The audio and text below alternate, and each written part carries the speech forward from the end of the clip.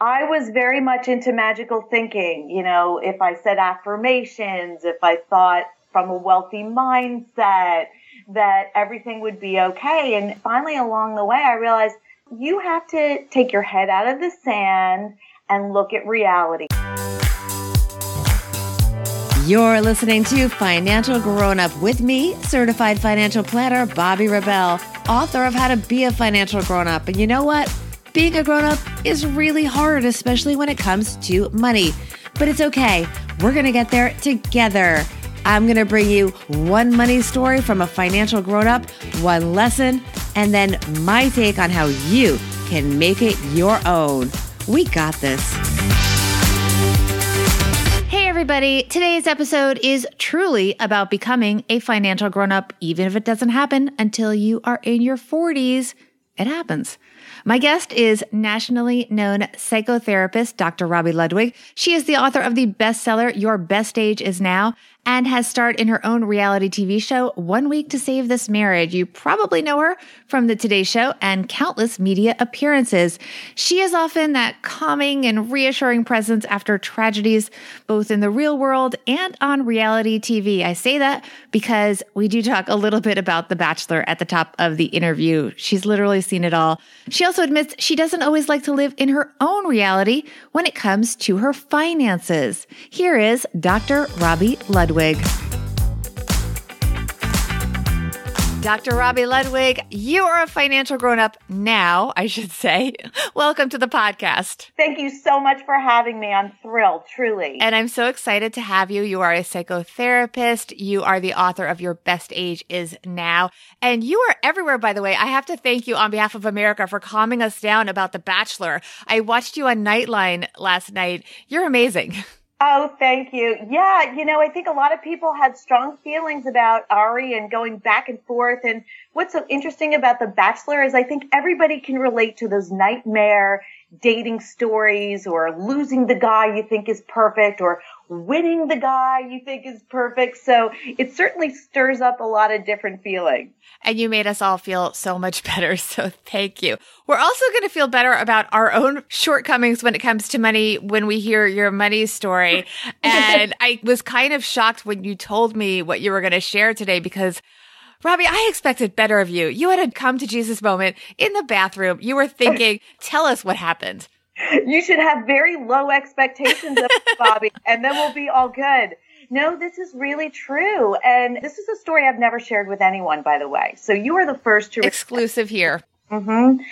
I was experiencing a lot of professional success. I put a lot of time and energy and had a lot of therapy, and I was writing books that were getting published. I was on national TV. I had been on Oprah and Larry King, and I was the host of my own show. I was on the Today Show regularly giving advice.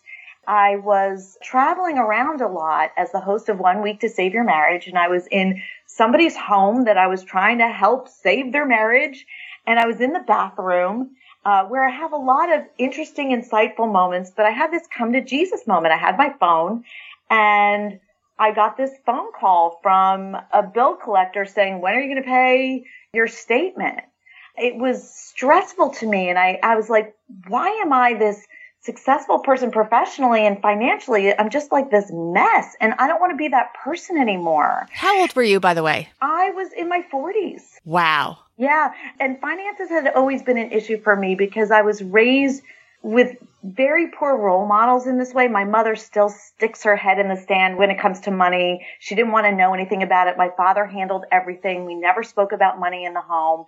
So it was just kind of like, well, just do well for yourself and everything will be okay, or you're deserving of the best. And reality and money, they never went together. And so while I don't want to blame my background, because I certainly understand, parents have their own philosophy when discussing money with kids, I realized the way I grew up was really unhealthy in that area. And I had not done a thing to make it better because it was just a taboo topic that felt too dangerous and uncomfortable for me. So what did you do? Well, in this come to Jesus moment, I said, I got to fix this. I hired experts to help me take care of my money in a way that was on time and regular. And I wanted to develop self-confidence and knowing that I could trust myself to figure out how to pay everything on time, to trust myself to know that I could bring enough in and spend that appropriately without spending too much.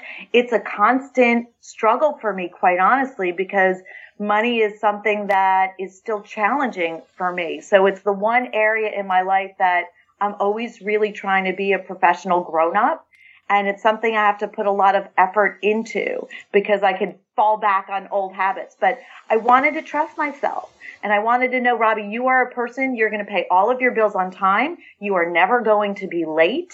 You are going to know about money. You're going to familiarize yourself with how to ask for what you're worth and know that your time is worth financial dollars. So these are ways I didn't think. I just thought in this kind of naive way, just do what you like and the money will come in. Or if you think well of yourself, then your life will look pretty. Right. But the money was coming in. You were doing great. You just weren't paying your bills. I wasn't being a responsible adult. It didn't click. And I finally confronted myself and said, this is not who you want to be. This is not okay. There is too big a disconnect between who you are professionally and how the world sees you. Now, granted, Bobby, I'm not you. I'm not giving financial advice. This is a true story. I was once asked to talk about how to handle things financially for the Today Show. It was kind of a couples piece. And I'm like, hey, I said to the producer, how do you think I did? He's like, Robbie, you didn't give any explanations on what to do. I was like, yeah, I don't have any explanations on what to do. I was like, let's fix it. So let's talk about the lesson for our listeners. It seems to me it's know when to ask for outside help, right? Something like that. You're not a one-man band. So, if you have people that know how to handle money, ask them questions, read articles. There are companies out there that can also help you pay past bills or negotiate for you if you need to have someone help you with that. One of my favorite things on the planet is that I can pay my bills online now. It makes it so simple. I just figure out what date does something need to be paid and I set it up so it happens and I don't even have to think about it. So I know that I can trust myself to pay my bills on time and it will get done. Because you're held accountable. Because I want to be that person. I wanted to trust myself. I did not want there to be such a grand disconnect in the various areas of my life. And I felt it was time, that it was not okay to be irresponsible in this way anymore. It just wasn't okay. So let's get to your money tip. I love this. You say, stop the magical thinking. I was very much into magical thinking. If I said affirmations, if I thought from a wealthy mindset, that everything would be okay. And finally, along the way, I realized, you have to take your head out of the sand and look at reality. And I'm not always a big fan of reality because it can be painful, but it is the best way to handle money issues. Look at the reality. Figure out what you need to do.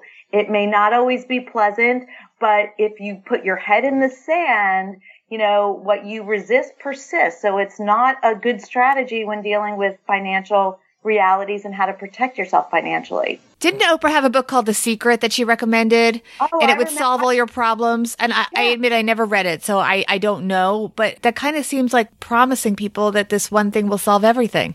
Exactly. And I love The Secret. And while I think that there's value in thinking positively and having high expectations of yourself and wanting the best, I think that's great. But when it comes to money, there's a different language I think everybody needs to subscribe to, which is thinking more pragmatically. And that's what I constantly struggle in my adulthood with, figuring out how to do, because it's hard for me. It's not always pleasant, but I'm proud of myself that I have moved along those lines because it's the way one needs to be in order to be a financially responsible adult. All right. Well, you are a financially responsible adult now, especially thanks to all those automated tools, which are actually great. I use a lot of automated bill paying myself. Let's talk more about you. Besides holding our hand when we get upset, about The Bachelor. Where else can people find you? What else are you up to these days? Oh my goodness. Well, you can find me on television again, contributing about various psychological things going on. But one of the most exciting projects I've worked on over the past year is producing and hosting my own Facebook Live show out of Starshop Studios. It's called Talking Live. You can find it on Talking Live on Facebook. You can find me, Dr. Robi Ludwig, on Facebook and Twitter and Instagram. And I get to interview people who are making the world a better place based on their talents and skills. And so it's been tremendously rewarding having people on the show who I respect, who have something important to say and can share that with the world. And so that's the type of person I want to be. It's like being a therapist, but translating it as a producer and host. And where can people find you in social media? They can find me under Dr. Robi Ludwig, which is ROBILUDWIG, and it's DR, on Talking Live on Facebook. And you can find me if you Google Dr. Robi Ludwig, you can find me all over the place on Twitter, LinkedIn, Instagram, Facebook. I don't do Snapchat, but I'm everywhere else. All right. Sounds good. Thank you so much, Dr. Robi Ludwig. Thank you for having me. I adore you and I adore your show. So Robi was pretty humble, but as her friend, I'm really happy for her that she's in a better place right now. And that brings us to financial grown-up tip number 1. Once Robi came to terms with the fact that she couldn't manage her finances on her own, she reached out for professional help. I thought that was great. She also educated herself and continues to do so and took ownership of paying her bills. But by involving professional people, she is externally accountable. Someone's going to check on her. And as she says, you are not a one-man band. Financial grown-up tip number 2. Robi mentions that there are places that can help you negotiate your bills. So here are a couple resources that you can check out and see if maybe one might work for you. Trim and Truebill are personal finance assistants that will analyze your credit card bills, identifying recurring charges, and then also letting you cancel them or maybe figure out if you can negotiate them and at least get them lower. I'm going to put the links for both and some reviews from them, or reviews of them, I should say, from some of my favorite websites in the show notes for you guys. And just as a reminder, I have no financial affiliation with these companies. And if I ever am affiliated with a company that I mention on the show, I'm always going to let you guys know so you can make your own decision in the right context. Thank you all for your support. If you have not subscribed, please hit that button. It means so much. And then, of course, you won't miss any episodes. Be in touch. Follow me on social media. On Twitter, I am at Bobby Rebell, and on Instagram at Bobby Rebell1. I love hearing your comments and your reviews, so please keep them coming. I hope this episode delivered value for you and that you are going to go right now and do something to better your life financially. We're in this together. I hope you enjoyed Dr. Robi Ludwig's interview and that it helped us all get one step closer to being financial grown-ups.